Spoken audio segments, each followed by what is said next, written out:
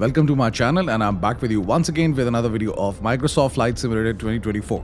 So this flight simulator was released yesterday, and so far I have posted 2 videos. This is going to be the 3rd one, and it's really funny. Today in the morning when I tried to get into the Airbus A320neo, I couldn't get in the plane and I was really, annoyed by this thing, because getting in this Cessna 172 is easy. You move your cursor over here, you see this lever, you press it and you're in the cockpit, and before this you have to actually remove the pins and the covers. So it's really easy. You can use WASD keys on the keyboard and plus your mouse to move around. If you cannot remove a cover, let's say I cannot click it right now, so just go close and then you will see this hand sign, and then you can remove the pins and the covers.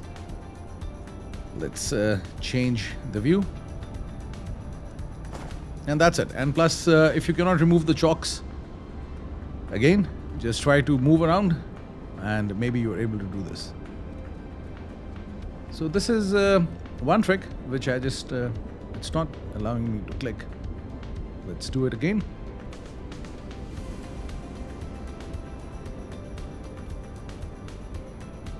Yeah, now I can do that. So you have to be near, and in order to get inside the plane, just get near to the door and click this, and you are inside the cockpit. So it's really easy. Now I will show you how to get inside the cockpit of big planes. Let's say Airbus A320neo, the V2 by Enables. So here I am with the Airbus A320neo by Enables, and let's first of all get the covers off by clicking it, and you can remove the chocks, and let's go to the other side of the plane. Again, I'm telling you, you can use WASD keys to move around, and plus for the free look you can use mouse. And let's see if there are any pins over here. Now in the morning this thing was happening. I really thought getting into this plane will be really easy, but it's not.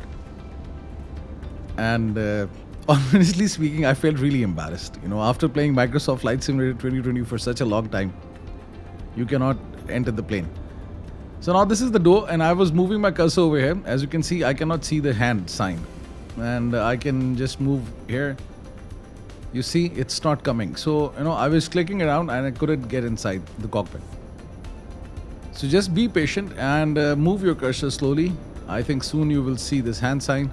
If not, just go closer, and that's it. So you really have to be close. If I go further, you will see no hand sign is coming. So press W and go closer, and then you will see this hand sign. Just click it and you're inside the cockpit. So it was a short tip that I just wanted to give you in this video. Hopefully I will be bringing more videos for you. This is a series of videos that I'm doing just to get the tools, tips and tricks for the Microsoft Flight Simulator 2024 on my channel. And soon I will be just bringing more tutorials for the beginners. If you've got any questions, you can ask me in the comment section, or if you want to add anything to this video, the comment section is there for you. Thank you very much for watching this video. Have a nice day. Hope to see you soon.